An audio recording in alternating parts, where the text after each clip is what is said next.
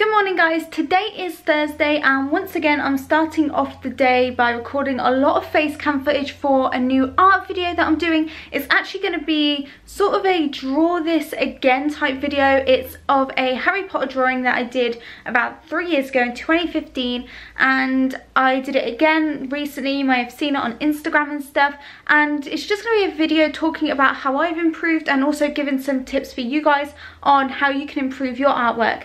So I thought of a new setup for my mic because the video that I recorded yesterday, well actually it was the day before yesterday, but in the last vlog that I did you can see that I did it from my vlogging camera, from this camera, and there was a lot of like static in there and it just had this really high pitched whine and I don't know what it was. So I've thought about a new mic setup that I want to show you. So again, I'm still using the DSLR. I'm not going to use the vlogging camera anymore. I'll use the DSLR, and instead of having the mic attached on top of it, I've decided to get it closer to my face by actually attaching my mobile sort of little tripod around the main tripod and attaching it off there so it's closer to my face when I'm sitting there rather than it being higher up than me, because before it was like here, so it was catching the audio directly in front, and obviously I'm going to be down here, so it makes more sense to have it directly in front of me for better audio quality. And because it's not directly attached to the top of the DSLR, hopefully it won't pick up so many like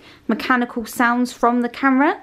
After I've done all of this, what I've got to do is I need to upload that art video. I'm going to give all the footage straight to Darby to edit, and then he'll give it back to me and I'll need to voice over certain bits. I've just finished doing all of the intro stuff. It went well. It took me a bit of time at the start to get into it. I was a bit sort of bad at the start, but I got into it and I had a little break and then went at it again and it sounded a lot more natural.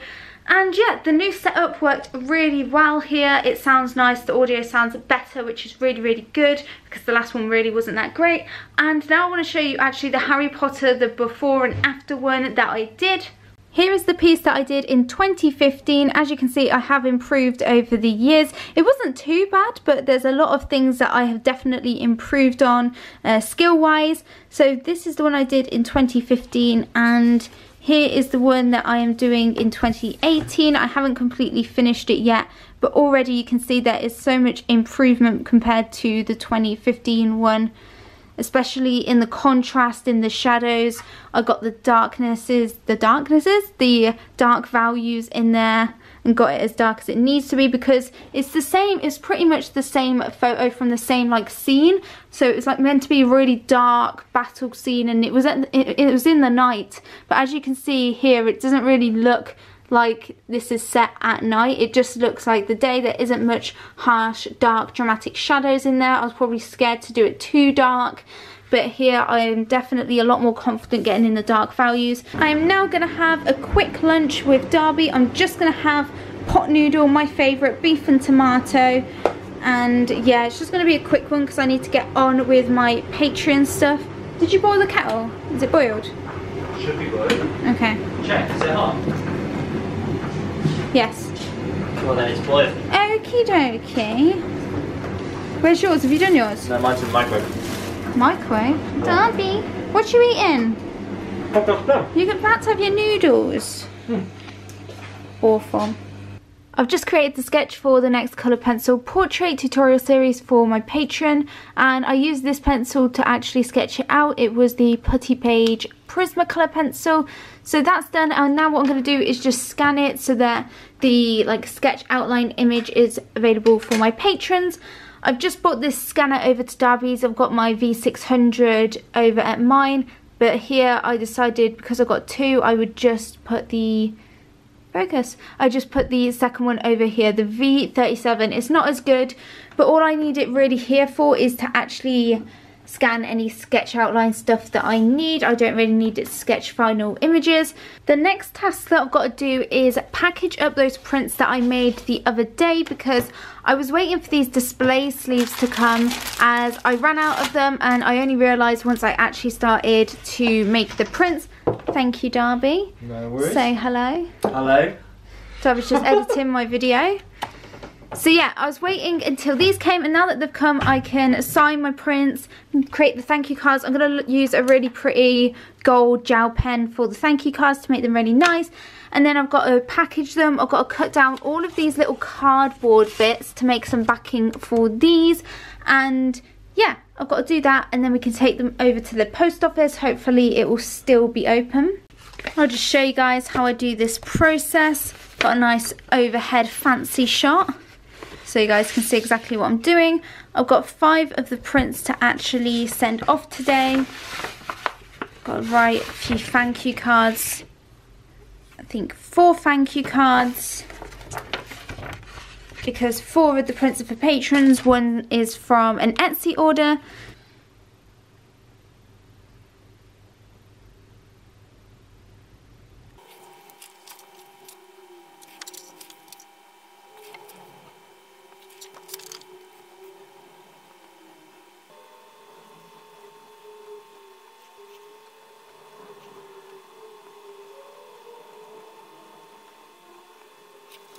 I finished writing out all of the thank you cards and signing the prints, so now it's time to actually put them in the display sleeves. One thing that I don't like about these new display sleeves is the fact that they've got this, like, I don't know, what's the word, like these little dashed bits all along the side. I don't really like that, but it's not a big deal. I'm just going to take 1 print and 1 thank you card and put them in each sleeve. So now I've got the print and the thank you card in there. I just quickly check everything over before I then seal it. I give it a bit of room at the end. And then I just seal it down. I press in the middle and then swipe towards the edge. And there we go. And then I just do that with each of these. Okay, so now they are all packaged up, all finished, all ready to be put into their envelopes and sent off. What I need to do now is cut down 1 of these each. I've got these just cardboard, really firm bits. So I've just cut down the first one, and now what I do is I just slot it in, and you just go right in all the way to the bottom, and now that is just really secure, and I can just go ahead and put the prints in there now. And now that that's in, all I do is rip off this little sticky bit and pull it down, secure that, and then all I need to do is write please do not bend on here, and then on the other side just the actual postal address. I've just finished packaging up all 5 of these prints, and I'm really getting through my to-do list today. Here it is. As you can see, we've got quite a few things ticked off already. I'll then need to upload the art video. Darby's just working on it over there. He's working really hard on it.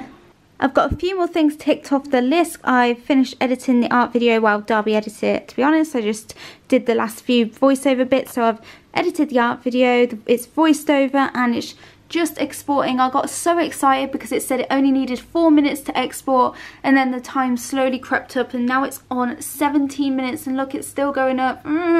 Here's a little look at the thumbnail for the video. Why is it so blue? Look how blue that is. Don't know why that's so blue. What, but like that now? On his face? No, just everywhere. It's just slightly off. But anyway, guys, that is the thumbnail. You'll be able to see it. It's on my channel now. I'll leave a card so you can check out the video. It's doing well already. We're just responding to some comments on the video. Anyway, guys, as always, I just want to end off the vlog with a couple of your questions. And because I didn't do a vlog yesterday and I didn't answer any questions in the vlog before that, I'm going to answer a few more questions for you guys today. And the first one is, I love it when we see your dog. Do you like cats, or are you only a dog person? Well, to be honest, I'm not even really a dog person. It's not like, I don't really particularly love cats or love dogs. I don't love like a certain animal in particular. I like dogs more than I like cats. I really am not a cat person. I don't really like cats.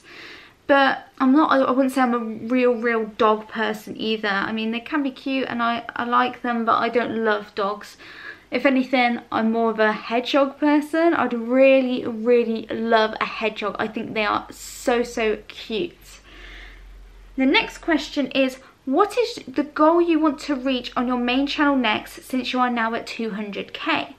Well, obviously I want to keep growing the channel. It's important to me to keep that going, to keep growing that, and the best way to do that for me is focusing on creating even better content and even more valuable content. But for me, my goals aren't really aimed at how many subscribers I want to get. It's more in terms of what I want to do. So one of the main goals for this year is to focus on making more online courses for you guys. And that's something that I want to build. I want to build and make more products to sell and actually come up with things like tangible products with all of my information and drawing skills, the main techniques that I want to teach, all in one place packaged in one course. And I want to do a series of courses for the different things that I teach. So courses is a main focus for me at the moment, and also so is Patreon. Patreon is always one of my main focuses of the month because it's important for me to make sure that I'm always fulfilling those rewards each month. I have a lot of tutorials that I have to make for my patrons, and that is important for me because I really do want to keep that growing. It is growing at an incredible rate at the moment, and I'm so happy and grateful for that support. And so it's something that I want to keep pushing and keep growing, just to see how much I can grow it, because I do offer a lot of information at a really great price. A lot of people say, why do I offer so much information so cheap? But for me, I want to allow anyone to be able to afford that information, and because Patreon, you know, there's not a limited amount of people that can pledge to you, I'm going more for mass rather than just having a few patrons at a ridiculously high price. I'd rather charge less but then give it, but then have lots more people subscribe to it because they can afford it, and that'd be great. I want a lot of people to get the information that will be useful for them. And so Patreon is another main priority. YouTube is just going to be focusing on creating better content and titling it and packaging it better, really. The next question is, you're a really good artist. Are you as good at drawing digitally? Yeah, that's right.